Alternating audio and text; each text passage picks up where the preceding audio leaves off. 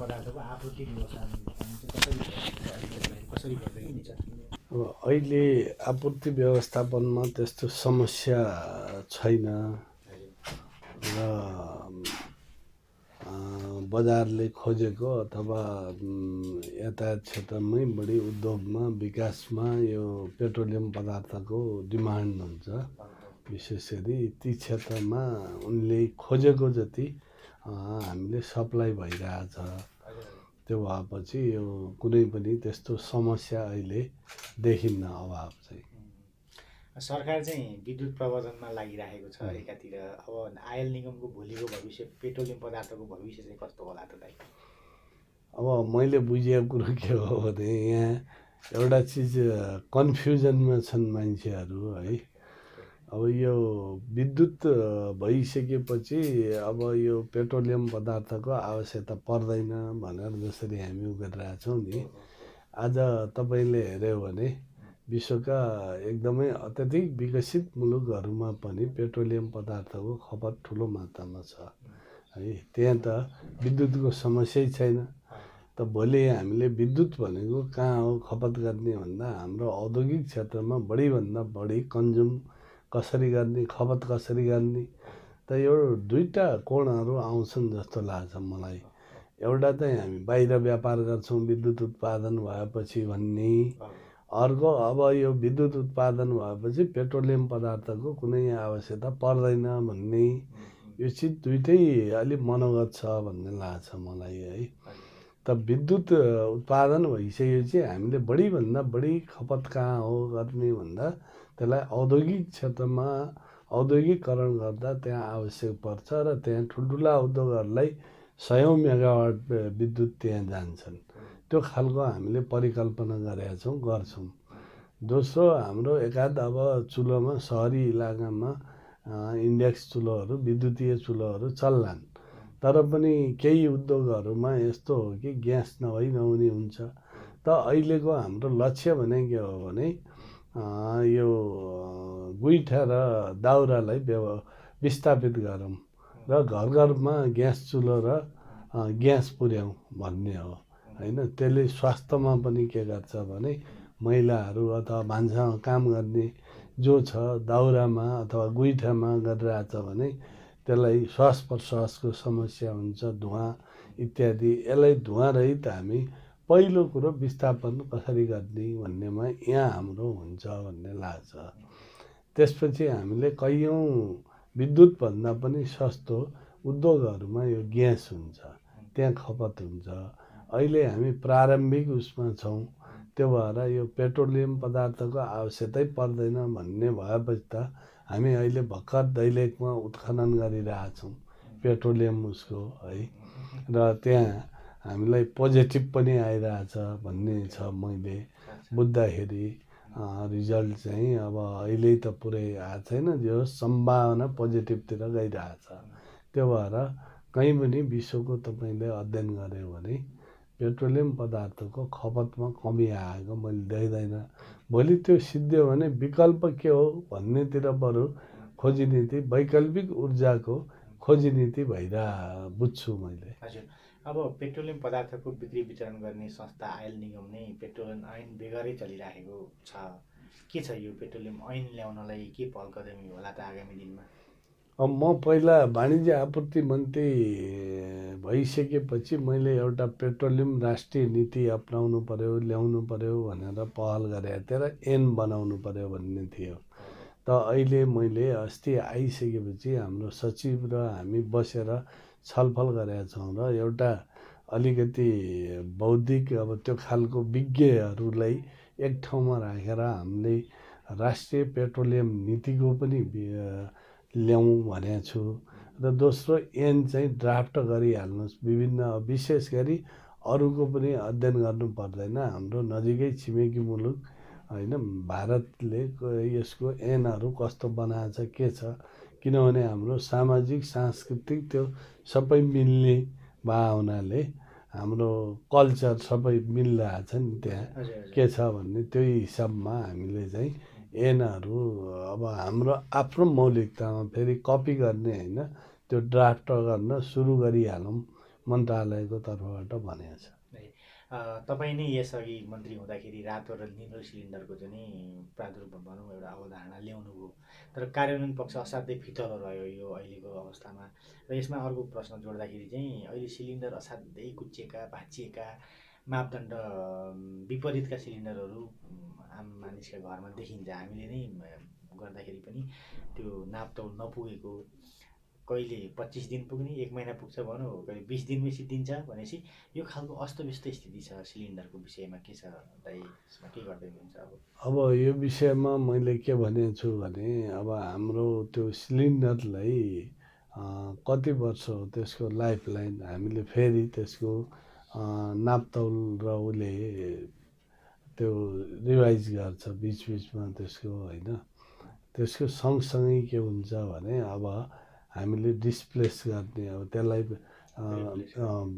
बाहिर गरिदिने र नयाँ सिलिन्डर स्थापित गर्ने हुन्छ। र जुन जनताको लाइफलाई खतरा हुने कुनै चिज पनि हामीले राख्नुहुन्न र सेफ्टी कसरी दिने, सुरक्षा कसरी दिने भन्नेमै हामी त्यहाँ पहल गर्छौँ। र दोस्रो कुरो के हो भने अब यो अलिकति तपाईँले रातो र निलोको कुरो गर्नुभयो। अहिले पनि अब हामीले त्यो म्यानेज व्यवस्थापन कसरी गर्छौँ भन्ने भयो। त्यतिखेर मैले एउटा विकल्प निकालेको थिएँ। अब हामी अहिले यी सिस्टममा जाँदा अरू विधिबाट जान सकिन्छ भनेर अलिकति छलफल चाहिँ चलाइरहेको छु मैले। यो कसरी गर्ने त, जस्तो अब बढी खपत गर्नेलाई र एउटा सिलिन्डर गर्नेलाई उही मूल्यमा हुँदैन। र यता आयल निगम यो ग्यासमा चाहिँ प्रति सिलिन्डर 1.25 ऊ घाटामा छ, 125 उसले लस। त त्यसलाई हामीले कसरी बराबरीमा ल्याइदिने, होइन। मैले 10 सिलिन्डर खपत गर्छु उही मूल्य छ, एउटा गर्छ उही मूल्य छ। त्यो भएर यसलाई छुट्याएर हामीले अहिलेको प्रविधिलाई प्रयोग गर्ने कुरो हो।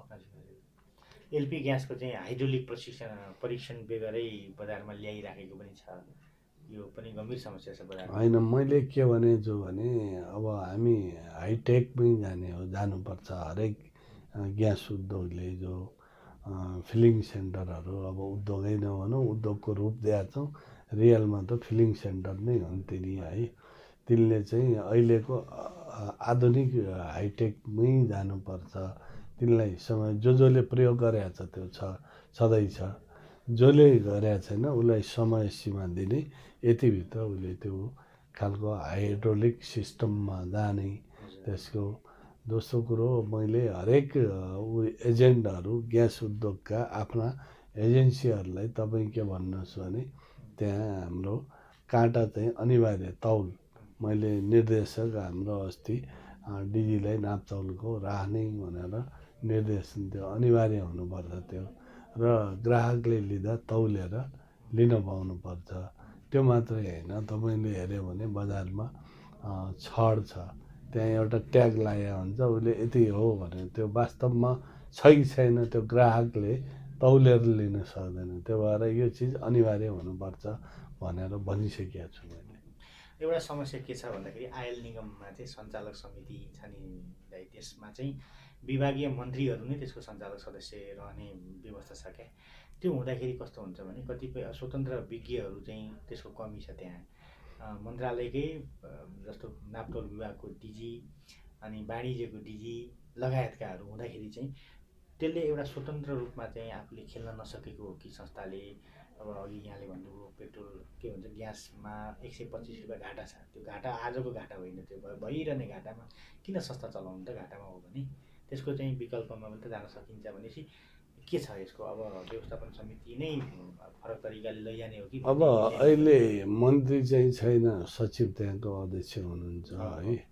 मलाई लाग्छ अब यो बारेमा नयाँ ढङ्गले सोच्ने कुरो एउटा हुन्छ। अब त्यो राज्यले केही चिजमा सब्सिडी दिएको कुरो हो त्यो, होइन, ग्यासको चाहिँ त्यसरी बुझौँ। र दोस्रो कुरो के हो भने यो विषयमा अलिकति हामीले कसरी पनि सोच्नुपर्ने हुन्छ भने निजी क्षेत्रलाई तपाईँको आशय त्यो होला, किन घाटामा चलाउने त? भन्दा यो त के हो भने राष्ट्रिय सुरक्षासँग जोडिएको प्रश्न हो है। यो आयल निगम भनेको कुनै संस्था, व्यापारिक संस्था मात्रै होइन भन्ने छैन। त्यो त राज्यले नेसनल सेक्युरिटीलाई ध्यानमा राखेको छ, जनताको जनजीवनसँग ध्यानमा राखेर त्यसलाई सञ्चालन गर्ने कुरो हुन्छ। निजी क्षेत्रले मुनाफा मात्रै हेर्छ, उसले भोलि तपाईँको राष्ट्रमा समस्या पर्यो भने तेल सप्लाई भएन भने त्यति बेला के हुन्छ, कहीँ दुर्घटना भएको छ उसले तेल दिएन भने के हुन्छ। त्यो भएर यो चाहिँ नेपाल आयल निगम त यो चाहिँ आज छ भोलि हुन्छ, त्यो कालान्तरसम्म त्यो त जीवित रहन्छ र जीवित राख्नुपर्छ राष्ट्रका निमित्त। यसलाई निजी क्षेत्रमा लैजाने भन्ने कुनै पनि आज म छु भोलि अर्को होला कसैले कल्पना पनि गर्नुहुन्न। तर के हो भने प्रतिस्पर्धामा कोही आयल निगमसम्म आउन खोज्छ भने हामीले बाटो खोलिदिनुपर्छ, त्यति मात्रै हो। जस्तो यस अघिको जिएम हुनुहुन्थ्यो गोपाल खड्काको समयमा चाहिँ जग्गा धेरै किन्यो आयल निगमले भण्डारण चाहिँ बढाउने भनेर, तर ती किनिएका जग्गाहरू सबै विवादास्पद छन् अहिले पनि। के छ यो विषय? अब त्यो सायद अख्तियारमा पनि छ, मैले त्यो बारेमा धेरै बोल्नु आवश्यक पनि छैन। तर हिजो के कति कमी कमजोरी भयो त्यो अख्तियारले छानबिन गर्दैछ। तर अहिले चाहिँ ती जग्गाहरूको मूल्य 10 गुणा बढेको छ, आयल निगम फाइदामै छ होइन। र त्यसलाई सही ढङ्गले हामी सदुपयोग गर्न जान्नुपर्छ र त्यसलाई सदुपयोग गरिन्छ भन्ने भण्डारण क्षमता बढाइन्छ त्यो। हजुर हजुर हजुर। अब जस्तो चाहिँ अर्को के छ भन्दाखेरि यो पाइपलाइन आयो होइन, पाइपलाइन आइसकेपछि त मूल्य घट्नु पर्थ्यो। मूल्य समायोजनमा जो छ स्वचालित मूल्य प्रणालीको चाहिँ व्यवस्थापन हुन सकेन। अन्तर्राष्ट्रिय बजारमा चाहिँ पेट्रोलियम पदार्थको मूल्य बढ्दा त्यसै दिन बढाइहाल्ने, अनि घट्दाखेरि चाहिँ नघटाउने, त्यो खालको समस्या छ होइन। त्यो घट्दा घट्नुपर्छ, बढ्दा बढ्नुपर्छ, स्वचालित मूल्य नै उ गरेको छ तपाईँको। अहिले हामीले उ गऱ्यो भने पारी अझै पनि हामी सस्तोमा छौँ, प्रति लिटर 21 रुपियाँ सस्तो छ डिजेल यहाँ भारतभन्दा है। अनि अब तपाईँ मट्टी तेल त्यही छ, डिजेल त्यही छ। हामीले हेऱ्यो भने तपाईँले भारत र उसको तुलना गऱ्यो भने यताबाट बरु अहिले उता तेल गइरहेछ है। अब यसलाई कसरी रोक्ने भन्ने त हाम्रो आफ्नो यताको व्यवस्थापनको कुरो भयो र अब हामीले उताबाट आएका गाडीलाई यता तेल हाल्न पाइन्न भन्ने कुरो पनि भएन, त्यो त व्यापारको कुरो भयो। दोस्रो कुरो हामी उता जाँदा उताबाट पनि तेल हालेर आउँछौँ, त्यो कहिलेकाहीँ के हुन्छ भने यता र उता हुन्छ। मन लाग्छ अहिले जे मूल्य छ त्यो अन्तर्राष्ट्रिय बजारमा जे छ त्यसकै आधारमा हामीले जतिमा खरिद गरेका छौँ त्यो अनुसार केही मुनाफा लिएर चलाछौँ र जनतालाई मार्ग पर्ने गरी केही पनि गरेका छैन। जस्तो हामीले के गर्थ्यौँ भने त्यसै हुन्थ्यो भने 21 रुपियाँ उताभन्दा यहाँ सस्तो छ त्यो बढाएर बराबरीमा लग्थ्यौँ अथवा 1-2 रुपियाँ बढी राख्थ्यौँ, त्यो गरेका छैनौँ हामीले। अब चिनको केरुङबाट नुवाकोटको भण्डारमासम्म चाहिँ पाइपलाइन ल्याउने विषय पनि त चलिरहेको छ, निर्णय पनि भयो गएर, त्यसका बारेमा के हो केही हुँदैछ? त्यसलाई अध्ययन गर्ने, उताको पक्षसँग पनि छलफल गर्ने भन्ने छ होइन। उताबाट के रेस्पोन्स आउँछ त्यो आधारमा हाम्रो कार्यनीति अथवा काम चाहिँ अघि बढ्छ। सम्भावना कति निकट छ त्यो भन्ने अब त्यो त अलि भौगोलिक रूपले अब यसो हेर्दा कठिन नै देख्छ, तैपनि उताकोले सहयोग गर्यो भने त्यो असम्भव भन्ने कुरो त केही पनि भएन। त्यसलाई हामी होमवर्कमा छौँ। आयल निगमले भएका पेट्रोल पम्पहरूको व्यवस्थापन नगरेर चाहिँ करिब 1000-1200 नयाँ पेट्रोल पम्प दर्ताका लागि निवेदन मागे बिचमा, केही जानकारी छ यसका बारेमा? मलाई अलिअलि त जानकारी नहुने कुरो भएन। म यहाँ भयो भने बाहिर भए पनि होइन, एउटा नेपाली नागरिकको हैसियतले र अब तपाईँको जनप्रतिनिधिको हैसियतले जानकारी त राख्छु। त मैले के भनेको छु भने अहिले जे निवेदन मागिएछ त्यो निवेदनमा हामी कुन ठाउँमा कति आवश्यक हो त्यसको अध्ययन गरेर त्यो आधारमा दिने कुरो हुन्छ। अब आवश्यकताभन्दा बढी उ गर्दाखेरि के हुन्छ भने लगानीकर्ताको लगानी डुब्छ। त्यो चाहिँ काम हामीले गर्नुहुन्न।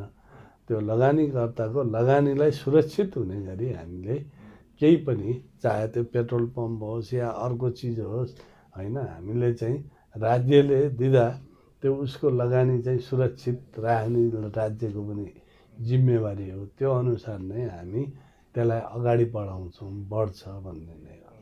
मातृका दाइले आयल निगमको कार्यक्रममा वार्षिक उत्सवमा चाहिँ यहाँ पालै पाल्छन्, पाल टाल्दा टाल्दै म गरिसकेँ, थाकिसकेँ भन्नुभएको थियो। अब दाइ आउनु भएको छ, एउटा खालको आशाको चाहिँ किरण बजारमा उपभोक्ता आम उपभोक्ता माझ पनि अब लेखराज भट्टले चाहिँ केही नयाँ कुरा ल्याउँछन् भन्ने छ। के गर्दै हुनुहुन्छ अन्त्यमा यहाँले चाहिँ अब समग्रमा दाइले गरेको गर्न खोजेको नयाँ कुरा हामीले हाइलाइट गर्नुपर्ने केही कुरा? अब म अहिले अध्ययनमा छु है, एकदमै अब पालै पाल्छन् भने कहाँ छन् त्यो खोज्ने कुरो हो।